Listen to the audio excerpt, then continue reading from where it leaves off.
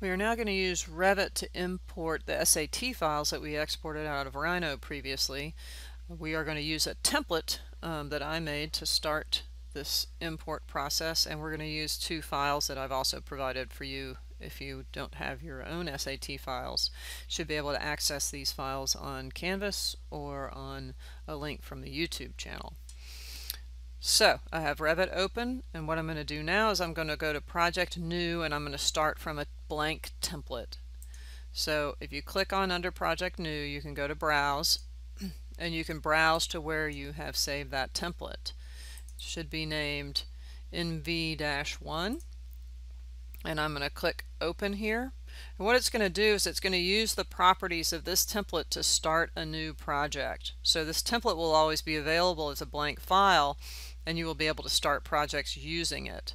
I'm going to click OK, and it's going to open up that blank file to a splash screen.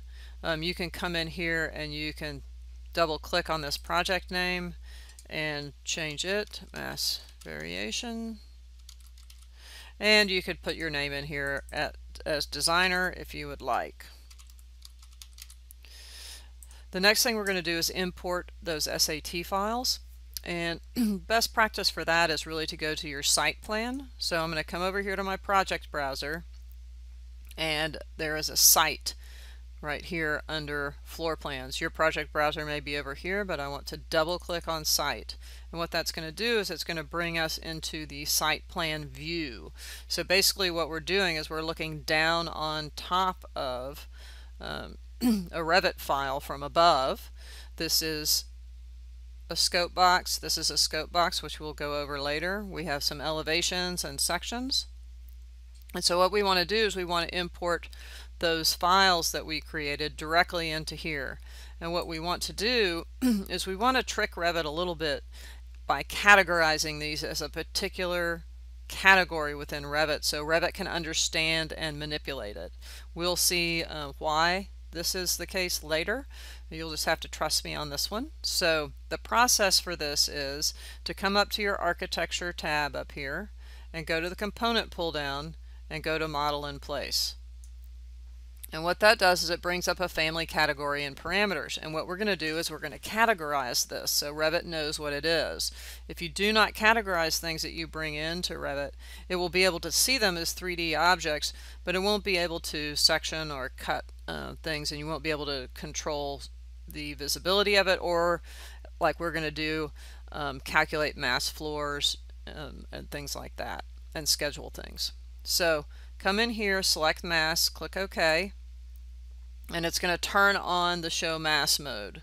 So there's a visibility setting that Revit has that turns the masses on when you are creating them, and that's great. So you can click close there. And then it wants you to give a name. So I'm going to come in here and I'm going to use this as base mass, and that's going to give this family a name. And I'm going to click OK, and it's going to send me into what is called sketch mode, where we could create a mass of our own here, but really all we want to do is import that SAT file that we created in Rhino.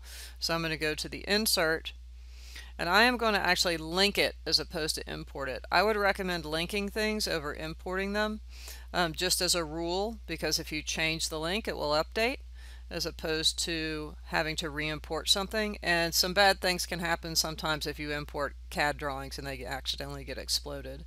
So I'm going to go to Link CAD here. It's going to bring up a dialog box, and I'm going to navigate to where I saved those SAT files.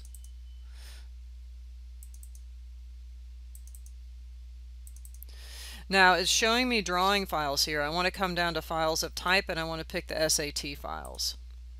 And the first one I want to pick is this Rhino export. And you're going to notice that we have a lot of options down here. It's going to preserve the colors, which as an SAT is white pretty much. If there were any layers, which there will only be one in the SAT, it'll auto detect the import unit. So if you're using units correctly in Rhino, it will correctly come in. If you have something that either ends up being really small or very, very tiny, then probably you're working in millimeters in Rhino and don't realize it, so you need to double check that. It's going to do auto origin to origin, so it's going to match the 0, 0 of Rhino up to the 0, 0 of Revit. You do have other options down here, so auto center to center will take the center of the geometry and place it in the center of Revit. It's just a good practice to do origin to origin, basically, so you know where you are in both programs and you know exactly where things are going to come in. It's going to place this on the A1 plane, and I'm going to click open at this point, and it is going to import that and you see that file. The first thing I'm going to do is I'm going to click finish mass because I need to get out of the sketch mode and back into the regular Revit. So you'll notice when I click finish mass, my Revit toolbar comes back. Now I'm going to go to my default 3D view, which is this little house in the quick access toolbar. Your quick access toolbar may be up here, but I'm going to go to the house and you're going to see that object. Now what I want to do is I want to make sure that I can control how this guy looks. So in the next part, what we're going to do is we're going to change the material and update the name of this as an imported object, which is extremely important.